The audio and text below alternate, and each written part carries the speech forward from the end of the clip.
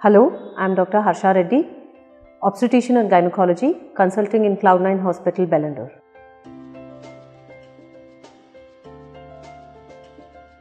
The treatment of hypertension in pregnancy depends upon what kind of hypertensive disorder we are dealing with. If it is a chronic hypertension, that means the hypertension was present prior to pregnancy, all we need to do is continue the medicines if she was taking any. If we feel that the medicines are not safe, we change the medication. Sometimes some medicines can give rise to certain abnormalities in the baby, so we tell her to change the medicines. Because the blood pressure has been long lasting, it was present before the pregnancy, we check her various organs which could have been affected by this increased blood pressure, like her eyes and the heart as well as the functioning of the kidneys.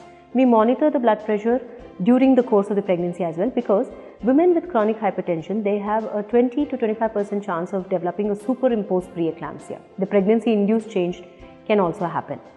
And we also tell her we have to monitor the baby as well. So we tell her to keep a count of how many movements she feels per day, which is called as a kick count. We call her for a regular prenatal checks, and we clinically assess how is the growth of the baby. She might require regular ultrasound monitoring to assess the growth of the baby, as well as a Doppler to study the blood supply to the baby. Now, if the blood pressure is due to what we call as gestational hypertension, where only the baby is raised, she may or may not require medicines. The baby's condition is monitored just as I explained before, and this monitoring is continued even after delivery to see if the BP is going to normalize. Now, the last one is a preeclampsia, the toxemia. In this, the treatment is going to depend on various parameters. One, what is the level of the blood pressure? Is it mild or a very high increased BP readings?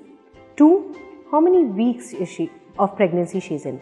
That means how far she is from the due date, and whether she has other symptoms, whether other organs are affected, and what is the condition of the baby.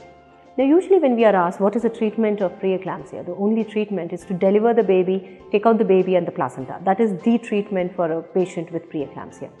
So, if the condition is mild, where the BP is 140/90, the lower reading is called as a diastolic BP. So, if the diastolic BP is within 100 millimeter of mercury, we may not even start her on any medicines, or we may start her on a very low dose medicines to control the blood pressure. And if all her organs are functioning normally, because she is not showing any symptoms and the blood tests are normal, the baby is fine, we'll continue the pregnancy up to term. We will not take a decision to deliver her early. But if the BP is rising, if it's more than 110, if the diastolic blood pressure is greater than or equal to 110 millimeter of mercury, she will invariably have certain warning symptoms. Her different organs of the body will start getting affected. The baby will also be affected. The baby is going to be growth restricted. Then we definitely will have to take a decision to prematurely deliver this woman.